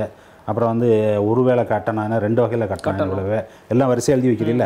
நீ மொதல் போர்டு வை என்னன்ட்டு. இத்தனை 1000 வண்டி போச்சுன்னா இவ்வளோ ரூபா வீதம், இவ்வளோ ரூபா கலெக்ட் ஆகும். எங்களுக்கு ஆன செலவு இவ்வளவு கட்ட வேண்டியிருக்கு, இன்னும் எவ்வளோ கட்ட வேண்டியிருக்கு. டெய்லி காட்டேன். இதுதான் டிஜிட்டல் தானே இல்லையா? ஃபோன் பேசி முடிச்சோன்னா நமக்கு மெசேஜ் வருது, என்னது எவ்வளோ பேலன்ஸ் இருக்குது, எவ்வளோ பேலன்ஸ் இருக்குது, அதை காட்டு. அதில் அது என்ன பெரிய வெங்காய வேலையாது? 15,000 வெஹிக்கிள் போயிடுச்சியா, இதோட நீ இவ்வளோ வெஹிக்கிள் இருக்குது, இன்னும் இத்தனை நாளைக்கு கட்டணும் அப்படி காட்டாத. ஏன் அதை வந்து ஏன் எங்கள் வெளியிலுமே ஏன் டிரான்ஸ்பரண்ட்டாக வைக்க மாட்டேங்கிறீங்க? அதை இது இங்கே மட்டும் இல்லை, எங்கெல்லாம் பிபிபி வருதோ அங்கெல்லாம் இதே தான் நடக்குது. என்ன நடக்குது அப்படின்னு கேட்டிங்கன்னா, டிரான்ஸ்பரன்சி இல்லாமல் இருக்குது. டிரான்ஸ்பரன்சி மட்டும் இல்லை, அதில் என்னென்ன அதில் குக்கப் பண்ணுறாங்கன்னு எவனுக்குமே தெரியாது. அதெல்லாம் பியாண்ட் ஸ்க்ரூட்டினி. என்ன செய்வான் அப்படின்னு கேட்டிங்கன்னா, ஒன்றும் இல்லை, இது போடும்பொழுது இதை அப்ரூவ் பண்ணுறது யார் அப்ரூவ் பண்ணுறா? இது யார் அப்ரூவ் பண்ணோம் அப்படின்னா, நேஷனல் ஹைவே அத்தாரிட்டின்னு ஒன்று இருக்குது. அதில் இங்கே எவனா ஒருத்தன் வச்சுருப்பான், எவனா ஒரு இன்ஜினியர் இருப்பான். அவன் என்ன செய்வான் அப்படின்னு கேட்டிங்கனாக்கா, அவனுக்கு கணக்கு தெரியும். என்னது 1 கிலோமீட்டருக்கு இவ்வளோ போடணும், என்னென்ன மாதிரி ஸ்பெசிஃபிகேஷனில் ரோடு போட போகிறேன், அப்போ இவ்வளோ ரூபா அப்படிங்கிறத அவன் தான் சாங்ஷன் பண்ணுறான். அப்போ நம்ம ஆளுங்கள்லாம் அவ்வளோ காந்திக்கு பேரனாவாக பிறந்திருக்கானுங்க. ஒருத்தர் வீட்டில் ரைடு பண்ணால் 2 கோடி ரூபா எடுக்கிறாங்க, 3 கோடி ரூபா கேஷ் எடுத்துகிட்டு போகிறாங்கிறான், ரைட்டா? அவன் தான் கையெழுத்து போடுறது. என்னன்ட்டு 55 ரூபா வாங்கிக்க 20 வருஷத்துக்கு. அதில் எல்லாருக்கும் பங்கு இருக்குது. யாருக்கு பங்கு இருக்குது? ஃபஸ்ட்டு இந்த பேப்பரில் கையெழுத்து வாங்குறான்ல, என்னன்ட்டு இந்த ரோடை போடலான்ட்டு அங்கே ஆரம்பித்து என்ன செய்வான் அப்படின்னு கேட்டிங்கன்னா, 500 கோடி ரூபா இந்த ரோடுக்கு செலவாக போகுது அப்படின்னு சொல்லி எஸ்டிமேட் போட்டிருக்கான் அப்படின்னு சொன்னோம்னா, எல்லோரும் சேர்ந்துட்டு என்ன செய்வாங்க கேட்டிங்கன்னா, அது 1000 கோடி ஆக்குவானுங்க மினிமமாக. என்ன ஆக்கிடுவானுங்க? 1000 கோடியாக மாற்றிடுறது பேப்பர்லேயே. ஆற்றிட்டு என்ன செய்கிறது அப்படின்னு கேட்டிங்கன்னா, அவன் வந்து எவன் ரோடு போடுறேன்னு சொல்கிறானோ அவன் ஏதாவது 50 கோடி 100 கோடி செலவு பண்ணுறான்னு வச்சுக்கோங்க. அது அவன் கையில் கந்து காசு செலவு பண்ண மாட்டான். ஃபஸ்ட்டு அவன் 100 பேங்க்கில் கடன் வாங்கி அதை போட்டுருவான். அடுத்தது நான் அதை போட்டேன் அப்படின்னு சொல்லி 100 பேங்க்கில் அதை காமிச்சு மீதி பணத்தை வாங்கி அவன் எவ்வளோ பணம் போட்டிருக்கானோ அதை ஒரு 5 பங்கு எடுத்து அவன் பாக்கெட்டில் வச்சுக்குவான். மீதி இருக்கிற பணத்தில் ரோடை போட்டுறது. போட்டுட்டு 1000 கோடி ஆச்சா, 1000 கோடி ஆனதுக்கப்புறம் இதில் எல்லாருக்கும் கட்டிருக்கும். யாருக்கு? இதில் கையெழுத்து போடுறவன், அப்ரூவ் பண்ணுறவன், பிபிபியாக மாற்றுறவன் எல்லாருக்கும் பங்கு. அவன் வாங்கி சாப்பிட்ருவானுங்க. சாப்பிட்டு அவன் போயிட்டே இருப்பான். அடுத்த 20 வருஷத்துக்கு பதிலாக 25 வருஷம் எக்ஸ்டெண்ட் பண்ணுவான், 30 வருஷம் எக்ஸ்டெண்ட் பண்ணுவான், 40 வருஷம். எதுக்கு எக்ஸ்டெண்ட் பண்ணுற? என்ன பேஸில் எக்ஸ்டெண்ட் பண்ணுற? எங்கேயாவது ட்ரான்ஸ்பர் விவாதிச்சிருக்கியா என்னைக்காச்சும்? பொது வெளியில் வச்சுருக்கியா அதை பற்றி? ஆனால் இதை பற்றி என்கொயரிலாம் வரும். வந்த உடனே அதை ஊற்றி மூடிடுவானுங்க. ஒன்றும் இல்லை, இந்த இது இருக்குல்ல, இந்த மோடி தலைமையில் இந்த அரசு பொறுப்பேற்றுக்கிட்ட உடனே அந்த ஹைவேனுடைய நேஷனல் ஹைவேனுடைய ஒரு மினிஸ்டர் வந்தாங்க. என்ன தெரியுமா சொன்னால், ஏன்னா எந்த ரோடுமே நடக்காது போட்டுருக்கு. ஏன் அப்படின்னு கேட்டிங்கனாக்கா அவ்வளோ இது பண்ணி வச்சுருக்காங்க. என்ன அது பேடிங் அப். அப்புறம் என்ன பண்ணியிருப்பான் அப்படின்னு கேட்டிங்கனாக்கா ஒரு மாதத்துலேயே கண்டுபிடிச்சிருப்பான். என்னென்னா இது அவன் மட்டும் பண்ணாலும் நம்மளும் பண்ணிக்கலாம். சரியா? இது நம்மளாம் சும்மா இந்த மாதிரி நம்ம கன்சம்ஷன் கொடுக்குறது இது எங்கள்கிட்ட பண்ணல. அதனால் இதெல்லாம் என்னன்னு கேட்டிங்கனாக்கா ஒரு 4-5 ஜேர்னலிஸ்ட் இருப்பானுங்க. அவங்கள கூப்பிட்டு அவனுக்கு கொஞ்சம் ஃபீட் பண்ணி கொடுத்துட்டிங்கன்னு வச்சுங்க. என்னன்ட்டு இதெல்லாம் இப்படி எழுதணும்டான்ட்டு அவன் தொடர்ந்து எழுதிட்டே இருப்பான் பேப்பரில். என்னன்ட்டு இது மக்கள்கிட்ட அரசாங்கத்திட்ட பணம் கிடையாது, பிபிபி மாடல் தான் பெஸ்ட் மாடல். அவன் பணம் போடுவான், அதை ஆப்ரேட் பண்ணுவான், ட்ரான்ஸ்ஃபர் பண்ணுவான் அப்படின்னு உடனே வச்சுருப்பான். சரி, நான் உங்கள்கிட்ட கோயம்பேடு பஸ் ஸ்டாண்டு நல்லா நடக்கலையா? நல்லா நடந்துகிட்டு இருக்கு. நல்லா தான் நடந்துகிட்டு இருக்கேன். ஏன் அதில் என்ன கேடு உங்களுக்கு? ஏன் அதை பிபிபியை மாற்றினா தான் இது மாதிரி நடக்குமா? இல்லை கேட்குறேன் நான். முன்னாடி உங்களுக்கு ஞாபகம் இருக்கா என்னன்னு தெரியாது. செங்கல்பட்டு தாண்டி ஒரு பஸ் ஸ்டேஷன் ஒன்று இருக்காங்க. சூப்பராக நடக்கும். ரைட்டா? அமெரிக்காவில் இருக்க மாதிரி இருக்கும். எப்படின்னு கேட்டிங்கன்னா அவ்வளோ பஸ்ஸு போய் அங்கே நிற்கும் செங்கல்பட்டை தாண்டி. அதுக்கு மட்டும் எப்படி இருக்கும்னு கேட்டிங்கன்னாக்கா ரோடுக்கு நடத்துவாங்க, உள்ளே போக முடியாது, அந்த நாற்றம் அடிக்கும். அதே கார்பரேஷன்காரன் தான் என்ன பண்ணான் அப்படின்னு கேட்டிங்கனாக்கா இடத்த வாங்கி ஃபுல் பேயோட வச்சு கட்டி அவ்வளோ பஸ்ஸும் உள்ளே போய் நிற்கும். உள்ளே பெரிய இது இருக்கும், 3-4 ஹோட்டல் இருக்கும். சாப்பிட்லாம் அவ்வளோ அழகாக பூங்காலாம் வச்சுருப்பானுங்க. நீட்டாக இருக்கும். பாத்ரூமில் தண்ணி ஓடிக்கிட்டே இருக்கும், மூத்திர நாற்றமே இருக்காது. அந்த மாதிரி மெயின்டைன் பண்ண முடிஞ்சுது. ஆனால் அந்த மாடல் எடுக்கிறது இல்லை. ஏன்னா அதில் ஒன்றும் இப்போ இது கிடையாது, பைசா கிடையாது. அதில் என்ன செய்வீங்க? பொட்டி கடைக்காரன்ட்ட காசு ஊழல் எதுவும் செய்ய முடியாது. செய்யலாம். பொட்டி கடைக்காரன்ட்ட அந்த ஹோட்டல்காரன்ட்டாலாம் அதை கொஞ்சம் கமிஷன் வாங்கலாம், அவ்வளோதான். அதுக்கு மேலே பண்ண முடியாது. ஆனால் அந்த பிபிபி மாடல் விட்டிங்கன்னா உட்காந்த இடத்துல கறந்துக்கிட்டே இருக்கலாம். ஏன்னா அவன் வசூல் பண்ணிகிட்டு இருக்கான்ல, புரியுது, அதில் உங்களுக்கு கொடுத்துருவான். அதனால் இந்த வெளியில் சொல்கிற சங்கதியெலாம் இருக்குல்ல, அதுக்கு பின்னாடி என்ன இருக்குன்னு தான் நம்ம பார்த்துக்கணும். அதை பார்க்க வேண்டியது யார் அப்படின்னு கேட்டிங்கனாக்கா அரசில் இருக்கக்கூடிய பொறுப்பில் இருக்கவங்க தான். ஏன்னா அவங்க தான் நம்மளுடைய மக்களுடைய இதை எடுத்து அவன்கிட்ட கொடுக்குறான். இப்போ என்ன சொல்லி கொடுக்குறான், எங்கள்கிட்டலாம் பண்ணால நீ பண்ணி கொடு அப்படின்ட்டு. சரி, அவன் அவ்வளோ பணத்தை போட்டு பண்ணுறவன், அவன் ஒரு லாபம்லாம் பண்ண மாட்டான், அது நியாயம். அப்போது அந்த லாபத்தோடு அவன் நிற்கிறானான்னு பார்க்கணும். ஏன்னா எக்ஸ்டெண்ட் பண்ணிட்டே போய் அதில் இன்னுமே மேற்கொண்டு சுரண்டல் தான் நடக்குது அப்படிங்கிறது தான். இப்போ ஒன்றும் இல்லை, இந்த டோல்வேலாம் இருக்குல்ல, டோல்வேலாம் இந்தியாவில் நடக்கிற மாதிரி அநியாயம் எங்கேயுமே நடக்காது. முதல்ல ஐரோப்பாவில் டோல்வே கிடையாது, தெரியுமா உங்களுக்கு? ரைட்டா? இவனுங்க எல்லாத்துக்கும் அங்கே தானே போகிறானுங்க, அங்கே பாரு இங்கே பாருங்க. டோல்வே கிடையாது. அமெரிக்காவில் டோல்வே இருக்குது. ஆனால் அமெரிக்காவில் எப்படி அப்படின்னு கேட்டிங்கன்னா, இங்கேருந்து பாண்டிச்சேரி இப்படி ஒரு ரோடு போகிறோம்ல, ஈஸ்ட் கோஸ்ட் ரோடு. ஆமாம், அந்த ஈஸ்ட் கோஸ்ட் ரோடில் அங்கே இதுக்கு போகிறோம், டோல் பிளாஸாவுக்கு. ஆமாம், டோல் பிளாஸா போனோம்னு என்ன ஆகுன்னு கேட்டிங்கன்னா ரோடு 2ஆக பிரியும். ரைட்டா? ஒரு பக்கம் அந்த பேரிகேட் இருக்கும், என்னென்ட்டு டோல்வேன்னு போட்டிருப்பான் மேலே. ஓகே, அதில் பணம் கொடுக்கணும். பணம் கொடுத்துட்டு நீங்கள் அதில் போகலாம். பக்கத்து ரோடு இருக்கும், அதே ஸ்டாண்டர்டில் அதே மாதிரி ரோடு இருக்கும், அதே மாதிரி தான் போவோம் அதுவும். ரைட்டா? ஆனால் அதுக்கு பணம் கிடையாது, 2 பேரலாக போகும். ரெண்டுமே சேம் தரம், சேம் இது தான். ஆமாம், அது உங்கள் சாய்ஸ். எப்படி அப்படின்னா அதை விட இது 5 நிமிஷம் முன்னாடி போகலாமா, அதை விட இல்லாட்டி 10 நிமிஷம் முன்னாடி போகலாமா, இவ்வளோ தான் வித்தியாசம் ரெண்டுக்கும். இங்கே என்ன பண்ணிட்டான் அப்படின்னு கேட்டிங்கன்னா, நீங்கள் வேறு எப்படியுமே போக முடியாது, அது வழியாக தான் போய் ஆகும். ரைட்டா? மோனோபலைஸ் பண்ணிவிட்டு அதில் என்ன அப்புறம் பிபிபி மாடலில் சொல்லுங்க பார்ப்போம். பிலாம் எடுத்துடலாம், அதில் எதை பப்ளிக் எடுத்துடலாம், வெறும் ப்ரைவேட் தான் அது. இதில் நிறைய சிக்கல்கள் அடுக்கிருக்கீங்க சார். இப்போ இன்னொரு மிக முக்கியமான விஷயம் நம்ம இந்த பட்ஜெட்டில் பார்க்கும்போது விவசாயிகளுடைய வருவாய் இரட்டி பார்க்கணும், அதுதான் உங்களுடைய குறிக்கோள் அப்படிங்கிற. எத்தனை வருஷமாக சொல்லியிருக்காங்க அதை? நீங்கள் உங்களுக்கு விவரம் தெரிஞ்சு எவ்வளோ நாள் ஆச்சு? இதை பற்றி எத்தனை வருஷமாக கேட்டுக்கிட்டு இருக்கீங்க? இந்த ஆட்சி ஏற்றதுலேருந்து சொல்லிட்டு தான் இருக்கிறாங்க. சரி, எதாவது நடந்திருக்கா? நிறைய திட்டங்கள் வகுக்கிறேன்னு சொல்கிறாங்க விவசாயிகளுக்கு. இல்லை, நீங்கள் பார்க்குறீங்களா? இப்போ அதாவது பேப்பர்லாம் படிக்கிறீங்க, ரைட்டா? எல்லாம் என் மக்கள் பேசுகிறதெல்லாம் கேட்குறீங்க. எவனாவது ஒருத்தன் என் வருவாய் இரட்டிப்பாயிடுச்சு அப்படின்னு எந்த விவசாயியாவது சொல்லியிருக்கானா? இல்லை பாலாபிஷேகம் தேனாபிஷேகம் எதாவது பண்ணியிருக்கானா? உடனடி மாற்றம் நடந்துருமா சார்? கொஞ்சம் கொஞ்சமாக தானே, ஸ்டெப் பை ஸ்டெப் ப்ராசஸ். அது என்ன சொல்லணும்? இப்போ என்ன சொல்லணும்? இது நாங்கள் எங்களால் உடனேலாம் மாற்ற முடியாது, ஸ்டெப் பை ஸ்டெப்பாக செய்வோம். என்ன ஸ்டெப் செய்வீங்க அப்படிங்கிறது சொல்லுங்கள், ரைட்டா? அதுக்குண்டான என்ன பண்ணியிருக்கீங்க, எந்த ஸ்டெப் எடுத்து வச்சுருக்கீங்க? ஸ்டெப் பை ஸ்டெப் சொன்னீங்கல்ல, ஒரு ஸ்டெப் சொல்லுங்கள், என்ன எடுத்து வச்சுருக்கீங்கன்னு. ஒன்றும் இல்லை. இதெல்லாம் எப்படி அப்படின்னு கேட்டிங்கன்னாக்கா வெறும் கோஷங்கள் தான். இது மேடை நின்று சும்மா காலம் கத்துறதோடு சரி, அவ்வளோதான். கிட்டத்தட்ட இந்த $5 trillion நோக்கி தான் நகர்றோம் அப்படிங்கிறதும் அது மாதிரி தான் இதையும் நீங்கள். அதெல்லாம் நம்ம மக்கள்கிட்ட $5 trillion என்னன்னு தெரியாது, அதனால் நமக்கு என்னங்கிறது உங்களுக்கு தெரியாது இல்லையா? $5 trillion இப்போ என்ன இருக்குன்னு முதல்ல சொல்லுங்கள் பார்ப்பேன். நினச்சேன் ஃபினான்ஸ் மினிஸ்டருக்கே தெரியுமா தெரியாதான்னு தெரியாது, அவ்வளோ மோசமாக இருக்காது. 2.7 இருக்குன்னு வச்சுங்க. 2.7லேருந்து 5க்கு இவங்க சொல்கிற காலத்தில் போகணும் அப்படின்னு சொன்னோம்னா நாமினல் டேர்ம்ஸ்னாக்கா போன வருஷம் 5000 கோடி உங்கள் மதிப்பு அப்படின்னு சொன்னால் இந்த வருஷம் என்னவாக இருக்கணும்னு கேட்டிங்கனாக்கா 13% வளரணும் இந்த வருஷத்தில் விற்கிற விலைக்கு. ரியல் டேர்ம்ஸ் அப்படின்னு சொன்னாக்கா போன வருஷம் விலையோட கம்பேர் பண்ணும்போது 9 விழுக்காடு வளரணும் வருஷத்துக்கு. நீங்கள் வளர்றது எந்த விழுக்காடு வளர்றீங்க? 4. அதுவே பொய் டேட்டாங்கிறாங்க. 4, 3, 2 யாரும் தெரியும். சுப்பிரமணிய சாமி சொல்கிறது 2, ரைட்டா? அல்லது இன்னும் 1.5 கூட இருக்கும், நமக்கு தெரியாது. ஏன்னா எல்லா டேட்டாவும் எல்லாம் மாற்றிருக்கு. அப்போது 9 எங்கே இருக்குது, 2 எங்கே இருக்குது, நீங்கள் எப்படி 5 ட்ரில்லியனை தொட முடியும்? ரெண்டாவது 5 ட்ரில்லியன் தொடுறதுனால யாருக்கு என்ன பிரயோஜனம் சொல்லுங்க பார்ப்போம். இந்தியன் எக்கானமி முழுக்க வந்து 5 ட்ரில்லியன் ஆயிடுச்சுன்ட்டா அணுகுண்டு வச்சுருக்கான்னு சந்தோஷப்படுற மாதிரி. அது அணுகுண்டை வச்சுக்கிட்டு கொண்டு எவன் மேலேயே போட்டு எவனே சாவடிக்க போகிறான். அதுக்கு நீ ஏன் சந்தோஷப்படுற இல்லையா? 5 ட்ரில்லியன் ஆயிருக்கான் அப்படின்னு சொன்னாக்கா அவன் இப்போ ஒரு வாரத்துக்கு முன்னாடி இருக்க டேட்டா என்னன்னு கேட்டிங்கன்னா, இந்தியாவில் இருக்க ஃபஸ்ட்டு இருக்க 60 பணக்காரன் இருக்கான்ல, 67 பணக்காரன், அவர்களுடைய இது இருக்குல்ல, அது அவருடைய செல்வம் இருக்குல்ல, இந்தியாவுடைய மொத்த பட்ஜெட் இருக்குல்ல, கவர்மெண்டோட பட்ஜெட் அதோட கூட.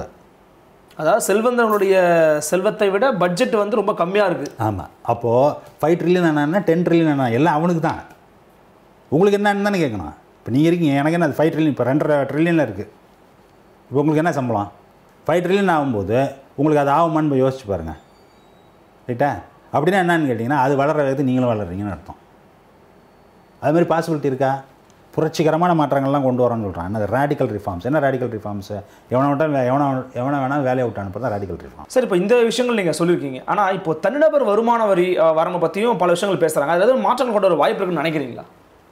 வருமான வரி செலுத்துறதே மொத்தம் 5 கோடி பேர் தான். 130 கோடி பேரில் 5 கோடி பேர் தான் வருமான வரி செலுத்துகிறாங்க. ரெண்டாவது வரி வருவாயில் வந்து 2 இருக்குது. ஒன்று வந்து மறைமுக வரின்னு ஒன்று இருக்குது, இன்னொன்று நேர்முக வரி. இந்த நேர்முக வரியில் வந்து 2 பகுதி இருக்குது இல்லையா? ஒன்று கார்ப்பரேட்டு, இன்னொன்று தனிநபர். இந்த கார்ப்பரேட்டு வந்து என்ன பண்ணிட்டாங்க, ஏற்கனவே வந்து வருமான வரி விகிதத்தெல்லாம் குறைச்சிக்கிட்டே இருக்காங்க இல்லையா? இப்போ வந்து இப்போ இந்த பட்ஜெட்டை தாண்டி, போன வருஷம் போட்ட பட்ஜெட்டை தாண்டி அதுக்கப்புறம் என்ன பண்ணிட்டாங்க அப்படின்னு கேட்டிங்கன்னா, அந்த 35 அதில் இருந்ததை கொண்டாந்து 25 ஆக்கி, இன்னும் 15 ஆக்கி, சில பேருக்கு மொத்தமாக கிட்டத்தட்ட 1.5 லட்சம் கோடி எங்களுக்கு வருமானம் வேணான்னு சொல்லி கார்ப்பரேட்டு, அதாவது வருஷத்துக்கு 400 கோடி ரூபாய்க்கு மேலே வருமானம் ஈட்டக்கூடிய நிறுவனங்கள், அவங்களுக்கு வந்து அவ்வளோ பெரிய கன்செஷனை கொடுத்துருக்காங்க. ஆமாம். இன்னொரு பக்கம் என்ன சொல்கிறாங்க அப்படின்னு கேட்டிங்கனாக்கா, தனிநபர் வருமானத்துக்கு உண்டான வரியை நாங்கள் குறைக்கிறோம் அப்படின்னு சொன்னோம்னா, அப்போது நீங்கள் முழுக்க என்ன பண்ணுறீங்க அப்படின்னா, உங்கள் வரி வருவாய் முழுக்கவே மறைமுக வரியிலேருந்து தான் எடுக்க போகிறீங்க அப்படின்னு சொன்னால் என்ன அர்த்தம் அப்படின்னு கேட்டிங்கன்னா, இப்போ சாமானியன் இருக்கான் பார்த்தீங்களா, 10 ரூபாய்க்கு ரீசார்ஜ் பண்ணுறான் ரைட்டா? அவனை வந்து 10 ரூபாய்க்கு ரீசார்ஜ் பண்ணும்போது அவன்கிட்ட நீங்கள் 2 ரூபா 1.5 ரூபா வரியை வாங்குவீங்க. யாரால் வந்து நிறைய வருமானம் இருக்குது, யாரால் வரி செலுத்த முடியுமோ அவனுக்கு கன்செஷனை கொடுத்துட்டு அவங்கள்ட்ட வந்து குறைவான வரியை மட்டும் வாங்குற மாதிரி. ஆமாம். இப்போ பாருங்க, 400 கோடி ரூபாய்க்கு மேலே வாங்குறவனை 20% கட்டாது, நீ 35% கட்டணா, நீ 15% கட்டினா போதுன்னு சொல்கிறது எப்படி? ரைட்டா? அதுக்கு மேலே இவங்கள்ட்ட வந்து என்ன செய்யறதுன்னா, மேலே ஏற்றுறது, என்னத்த சர்வீஸ் டேக்ஸை ஏற்றுறது, ஜிஎஸ்டியை ஏற்றுறது, அது மாதிரி ஏற்றி மிகப்பெரிய வருமானம் எப்படி வருது அப்படின்னு கேட்டிங்கனாக்கா, 2 அரசையும் சேர்த்து எடுத்து பார்க்குறீங்கன்னு வச்சுங்க. வேறு ஒன்றிய அரசு, மாநில அரசுகளையும் சேர்த்து எடுத்து மொத்தமாக இந்தியாவில் இருக்கக்கூடிய அரசுகளுக்கு வரக்கூடிய வருமானம் அப்படின்னு பார்த்தீங்க அப்படின்னு சொன்னால், 2ஆக பிரிச்சிங்க அப்படின்னு சொன்னால், எதெல்லாம் மறைமுக வரி, இதெல்லாம் நேர்முக வரின்னு பிரிச்சிங்கன்னா, 65 விழுக்காடு வந்து மறைமுக வரியிலேருந்து வருது, 35 விழுக்காடு இதில் வருது நேர்முக வரி. முதல்ல ஒரு கேள்விக்கு பதில் சொல்லும்போது என்ன சொன்னேன், 67 பேர்கிட்ட வந்து இருக்கக்கூடிய பணம் வந்து இந்தியா விட அதிகமாக இருக்குன்னு சொன்னால, அது எப்படி தீர்ப்பீங்க? மறைமுக வரி வழியாக தீர்க்க முடியாது. நீங்கள் என்ன பண்ணுறீங்க அப்படின்னு கேட்டிங்கன்னா, அவனுக்கு பணம் சேர விட்டுட்டு அவனுக்கு கன்செஷனாக கொடுக்குறீங்க. என்ன கன்செஷன் கொடுக்குறீங்க? நீ இவ்வளோலாம் கட்ட வேணாம், நீ இன்னும் வச்சுக்க நான் அவன்கிட்ட கொடுத்துட்டு இவன்கிட்ட வேணுங்கிற வருவாயெல்லாம் இவன்ட்டேருந்து எடுக்கிறது. என்னது, பெட்ரோலில் எக்ஸைஸில் இதை போடுறது, டியூட்டியை போடுறது, பெட்ரோலாம் எல்லோரும் பயன்படுத்துகிற பொருள் ஆகிடுச்சு இல்லையா? சர்வீஸ் டேக்ஸை ஏற்றுறது, ஜிஎஸ்டியை ஏற்றுறது, அதெல்லாம் ஏற்றி அதுலேருந்து வர வருமானத்தை நீங்கள் வந்து பெரிய வருமானம் ஆக்கும்பொழுது என்ன ஆகும் அப்படின்னு கேட்டிங்கன்னா, இந்த ஏற்றத்தாழ்வு சொல்கிறோம்ல, எந்த ஏற்றத்தாழ்வு, மக்களுக்குள்ளே இருக்கக்கூடிய ஏற்றத்தாழ்வு, அது மிகப்பெரிய அளவில் அதிகமாகும். அந்த மிகப்பெரிய அளவு அதிகமாகும்போது 5 ட்ரில்லியன் நான் சொன்ன பார்த்தீங்கன்னா, உங்கள்கிட்ட கேள்வி கேட்டேன்ல, 5 ட்ரில்லியன் ஆகிறதுனால எனக்கு என்னன்ட்டு, 5 ட்ரில்லியன் ஆகிற மாதிரி இவனுக்கெல்லாம் ஒன்றுமே ஆகாது. ஒன்றும் இல்லை, 25-30 வருஷம் காலத்தை எடுத்துக்கிட்டோம் அப்படின்னு சொன்னோம்னா, 30 வருஷம் காலத்தில் கீழ்மட்டத்தில் வாங்கின சம்பாரிச்சவன் இருக்கான்ல, அவனுடைய வருமானம் அதிகமாகிருக்குன்னு சொல்லல. எப்படி அதிகமாகிருக்குன்னா 2 பங்கு இருக்குது. அதாவது ரொம்ப ஸ்லோவாக தான் இன்க்ரீஸ் ஆகுன்றீங்க. ஆமாம். ஆனால் மேல் மட்டத்தில் இருக்கான்ல, மேலே அவனுடைய வருமானம் அதிகமாக இருக்க வேகம்லாம் பார்த்திங்கன்னா பிரமிப்பாக இருக்கும். அப்படின்னா 2000 பங்கு 3000 பங்கு அது மாதிரி அதிகமாக இருக்கும். ஒரு பெருநிறுவனங்கள் இருக்கக்கூடிய முதலாளிகள் இருக்காங்கல்ல, அவங்களுடைய செல்வம் வந்து 20 வருஷத்துக்கு முன்னாடி என்னவாக இருந்தது, சாதாரண ஒரு ஆளுனுடைய வருமானம் என்னவாக இருந்தது, ரெண்டையும் எடுத்து கம்பேர் பண்ணி பார்த்தீங்கன்னா உங்களுக்கு தெரியும். இது ரொம்ப பெருநிறுவன செல்வம் ரொம்ப ஃபாஸ்ட்டாக க்ரோயிங்காக இருக்குன்றீங்க. ஆமாம். ஏன்னு கேட்டிங்கன்னா, இது மாதிரி கன்செஷன் கொடுக்க என்ன ஆகும்னு கேட்டிங்கன்னா, கிட்டு அவங்களுக்கு மேலே போயிட்டே இருக்கும். இவங்களுக்கு வந்து எப்படி இருக்கும் அப்படின்னு கேட்டிங்கனாக்கா, கொஞ்சம் கொஞ்சமாக நவரும். அப்போது அந்த மாதிரி இருக்கும் பொழுது அது சரி பண்ணுறதுங்கிறது வந்து பொருளாதாரத்துக்கே நல்லது அப்படிங்கிறத வந்து யார் சொல்கிறா அப்படின்னு கேட்டிங்கனாக்கா, உலகத்திலே இருக்கக்கூடிய மிக பெரும் பணக்காரர்கள், உலகத்திலே இருக்கக்கூடிய பெரிய இந்தியாவில் இருக்க பணக்காரன்னு சொல்ல மாட்டான், உலகத்திலே இருக்க பெரிய பணக்காரர்கள் இருக்கான்ல, யார் ஜெஃப் பீசஸாக இருக்கட்டும் அல்லது பில் கேட்ஸாக இருக்கட்டும், அவன் என்ன சொல்கிறான்னா எங்களுக்கு இவ்வளோ பணம் வருது ரைட்டா, நாங்கள் இன்னும் டேக்ஸ் கூட கட்டணும், கட்டினா தான் இதை சரி பண்ண முடியும் அப்படின்னு சொல்லி அவன் சொல்கிறான் ரைட்டா. அதான் நிலவரம். ஆனால் நீங்கள் என்ன பண்ணுறீங்க அப்படின்னு கேட்டிங்கனாக்கா வருமான வரியை இன்னும் அதிகமாக்கலாமா குறைக்கலாமா அப்படிலாம் பேசுகிறதுக்குல எவனும் வந்து என்ன தெரியுமா, அந்த 5 கோடி பேர் இருக்கான்ல அவனும் வேறு வழி இல்லாமல் தான் கட்டிகிட்டு இருக்கானுங்க. அவனுக்கு ஒரு வாய்ப்பு கிடச்சின்னு வச்சுங்க, அவனுக்கு கட்ட போகிறது கிடையாது. அவனுக்கு என்னென்ன அதில் லூப் ஹோல் இருக்கோ அதெல்லாம் பயன்படுத்திட்டு அதில் போயிட்டுருக்காங்க. அதனால் இதே வந்து ஒரு வளர்ந்த நாடுகள்லாம் எடுத்து பார்த்திங்க அப்படின்னு சொன்னீங்கன்னாக்கா இந்த விகிதம் அப்படியே தலைகளாக இருக்கும். எப்படி இருக்கும் அப்படின்னு கேட்டிங்கனாக்கா நேரடி வரி வந்து 65 விழுக்காடு வரும், மறைமுக வரி மறைமுக வரி 35 தான் இருக்கும். ஏன் அப்படின்னு கேட்டிங்கன்னா சமூக நீதினு ஒன்று இருக்குது. சமூக நீதி என்ன அப்படின்னு கேட்டிங்கன்னா நிறைய பணம் வந்து நீ பண்ணுற அப்படின்னு சொன்னால் நீ நிறைய வரி கொடுக்கணும். ஏன்னு கேட்டிங்கன்னா உனக்கு என்ன இருக்குது, கெப்பாசிட்டி இருக்குது. என்ன கெப்பாசிட்டி இருக்குது, வரி கட்டக்கூடிய கெப்பாசிட்டி. அவனுக்கு வரி கட்டக்கூடிய கெப்பாசிட்டி இல்லை. அப்போது அவனுக்கு அவன் மேலே விழக்கூடிய வரி இருக்குல்ல அது வந்து குறைவாகுமோ, உன் மேலே விழக்கூடிய வரி வந்து அதிகமாகவும் தான் இருக்கும். அப்படிங்கிறத இந்த சமுதாயத்தினுடைய நீதி அப்படிங்கிறத எஸ்டாப்ளிஷ் பண்ணி வச்சுருக்கான். ஆனால் இங்கே என்ன பண்ணியிருக்கோம் அப்படின்னு கேட்டிங்கன்னா நம்ம பரம்பரையாக அந்த காலத்துலேருந்து இருக்கிற மாதிரி எப்படி சமூக நீதி அநீதியாக இருந்ததோ அந்த சமூக அநீதி எதுலேயும் தொடருது அப்படின்னு கேட்டிங்கன்னா வரி முறையிலையும் தொடருது. எப்படி தொடருது, இழிச்சா என்ன போட்டு தாக்க அவனை, வலு இருக்கா அப்படின்னு சொன்னால் அவனுக்கு வேறு நீதி. அது வந்து நம்ம ஊரினுடைய ட்ரெடிஷன். அது நம்ம கட்டமைப்பு இருக்குல்ல, நம்ம கட்டமைப்புடைய நீதி என்ன அப்படின்னு கேட்டிங்கன்னா எவன் மேலே இருக்கானோ அவனுக்கு என்னது எப்போதுமே வந்து எல்லாமே உண்டு. அவன் மேலே வைக்கக்கூடிய சுமைகளும் கம்மி, அவனுக்கு வழங்கக்கூடிய சலுகைகளும் அதிகம். அதுக்கு இன்னேர் எதிர் என்னது, கீழே இருக்கவனுக்கு எல்லாத்துக்கும் சுமையும் அதிகம். சார் இறுதியாக ஒரு கேள்வி சார், இப்போ சமீபத்தில் நடந்த உலக பொருளாதார விஷயம்லாம் பார்த்துருப்பீங்க, ஈரான் அமெரிக்கா போர்லாம் சொல்லிட்டு இருக்காங்க, பட்ஜெட் வேறு தாக்கல் பண்ண போகிறாங்க. பெட்ரோல் டீசல் ரொம்ப நீங்கள் சொன்ன மாதிரி சாமானியனுக்குலாம் ரொம்ப தேவையான விஷயமா இருக்குது. இந்த பெட்ரோல் டீசல் இதில் எதுவும் ஏற்ற இறக்கங்கள் வரும்னு நினைக்கிறீங்களா? பெரிய காம்பனண்ட் அதில் வரி தானே. பெட்ரோலில் நீங்கள் அதனுடைய கம்போசிஷன் பார்த்துருக்கீங்களா என்னன்னு தெரியாது. அதில் மிகப்பெரிய காம்பனண்ட் வந்து என்ன அப்படின்னு கேட்டிங்கனாக்கா ஒன்றிய அரசுக்கு போகிற வரி தான், ஒன்றிய அரசுக்கு மாநில அரசுகளுக்கும் போகிற வரி தான். அதை வந்து எப்படி வச்சுருக்காங்க அப்படின்னு கேட்டிங்கனாக்கா இன்டர்நேஷ்னல் மார்க்கெட்டில் வந்து கொஞ்சம் விலையாயிருச்சுனாக்கா அதுக்கு தகுந்த மாதிரி இது வரி எவனும் குறைக்கிறது கிடையாது.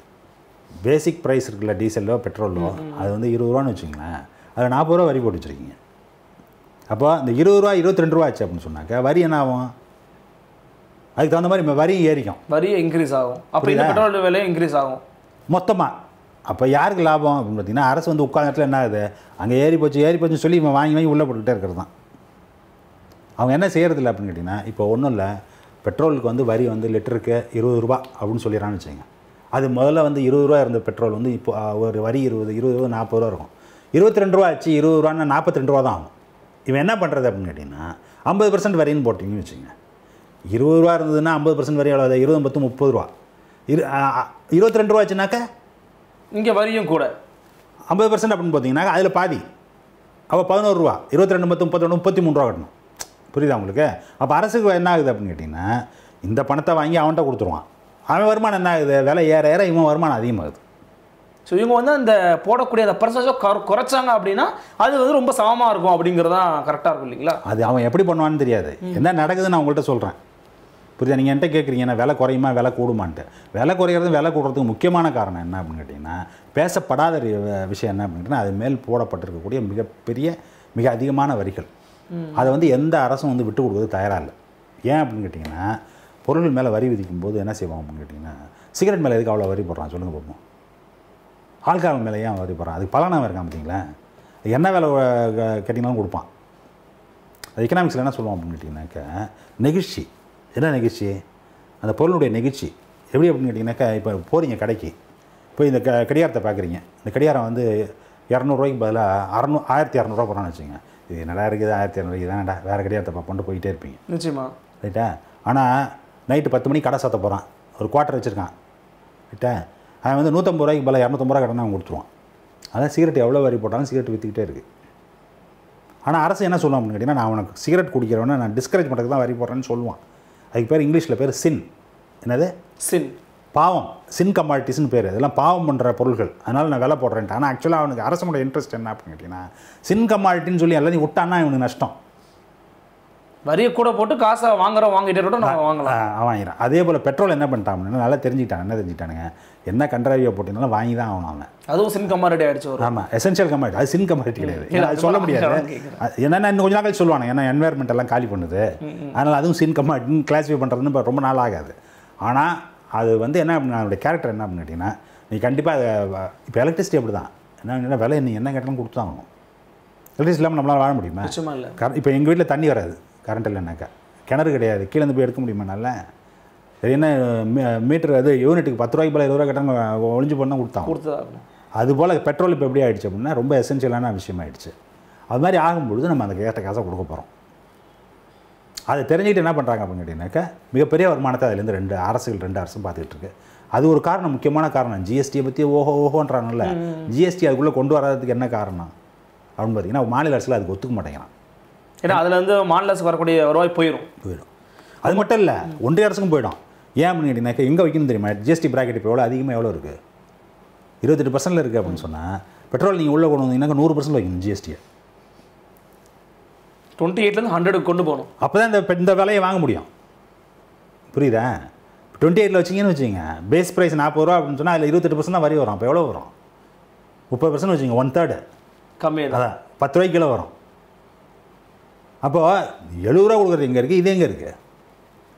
அதனால் அதை வந்து ரெண்டு பேருமே விரும்ப மாட்டாங்க. அது குறிப்பாக ஒன்றிய அரசு விரும்பாது. ஏன்னா இருக்கிறதுலே பெரிய வருமானம் அவங்களுக்கு, அங்கே தான் வருது அவங்களுக்கு. ரொம்ப நன்றி சார். பலவிதமான பட்ஜெட் தொடர்பான கேள்விகளுக்கு, சாதாரண சாமானிய மக்களின் கேள்விகளுக்கு ரொம்ப தெளிவாக விவரம் பதில் சொல்லியிருக்கீங்க. எங்களோட கேள்விகளுக்கு பதில் இருந்துமே மிக்க நன்றி சார். நன்றி நண்பர்களே. மீண்டும் ஒரு பெரிதிலும் பெரிதுகள் நிகழ்ச்சியில் மற்றொரு ஆளுடன் சந்திக்கிறேன். அதுவரை உங்களோட விடைபெறுவது உங்கள் அருள்மொழிவர்மன். இணைந்திருங்கள். இது உங்கள் ஆதன் தமிழ்.